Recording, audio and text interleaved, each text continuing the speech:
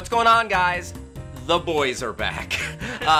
Entourage, they're rolling back into theaters this weekend, and that has inspired us to talk about TV shows that turn into movies. Let's introduce the awesome panel we have to talk about this subject. First, he is a critic at large and the weekend editor for the Nerdist.com, Kyle Anderson. Hello. And he's a good friend of the family, actor, comedian, hashtag Botanicus, Mike Carlson. Hello, Hal. Thank you for having me. Kyle, is there a TV show that became a movie?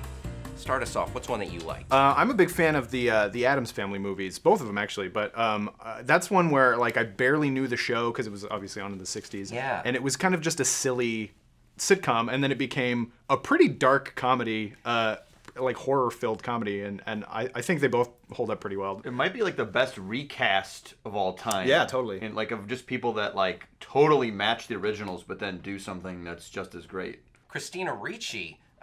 She was born to play that part. Let us ransom you from the power of the grave. Tonight, O death, let us be your plague. Where's Pugsley today? Let us know in the comments section where Pugsley is. Hashtag where's Pugsley?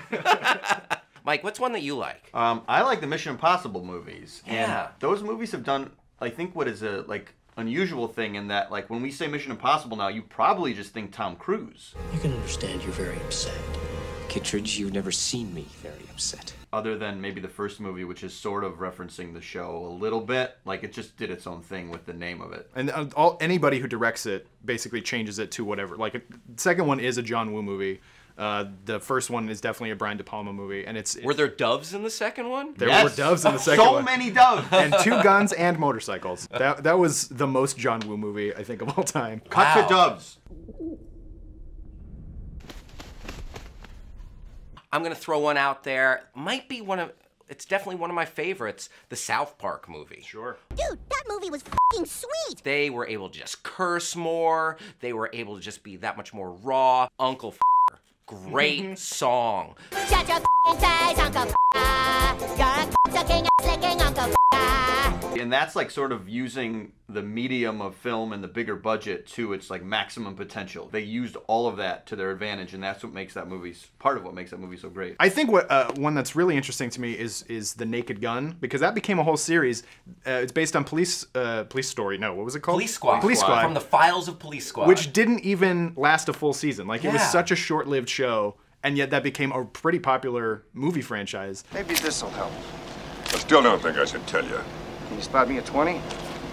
How about now? And I think the one bad thing that they decided to do is that they replaced whatever guy was in Police Squad with O.J. Simpson. Who knew he was gonna be no one knew. No one knew. Murderer. We didn't know.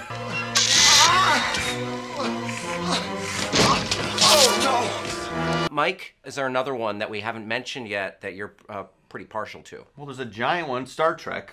We'd be idiots if we didn't talk about Star Trek. Oh, let's not be idiots. Yes. So there's a lot of Star Trek to talk about. The original Star Trek spun off into movies. Next Generation spun off into movies. Where do you stand on each of those? The original cast probably has better movies than the Next Generation cast, but I'm a little bit more partial to the Next Generation cast, so I have maybe more... The critic in me says the original cast has better movies.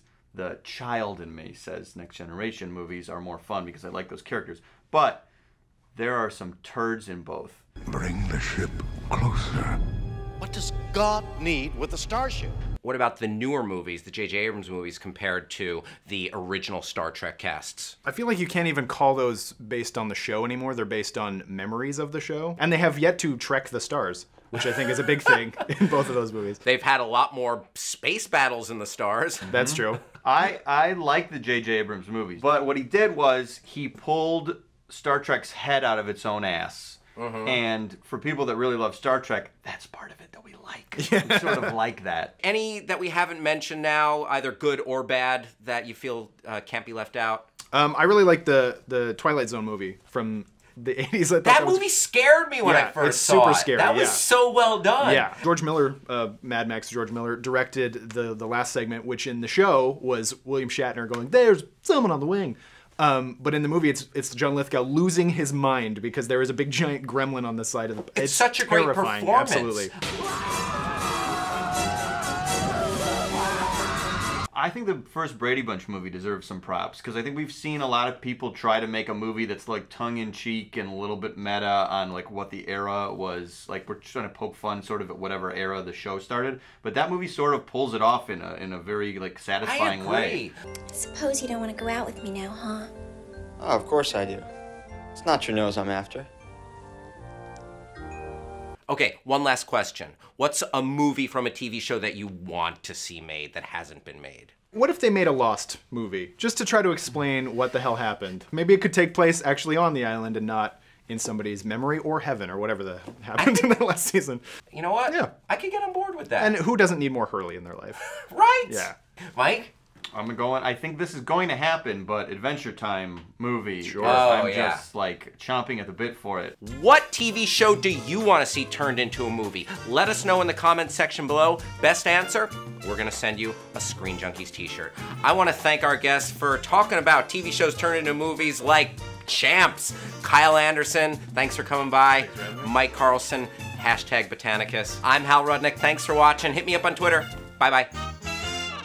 Where does Austin Powers get his fancy clothes? I don't know, but not Huntsman. Yeah, baby, yeah. All right, so,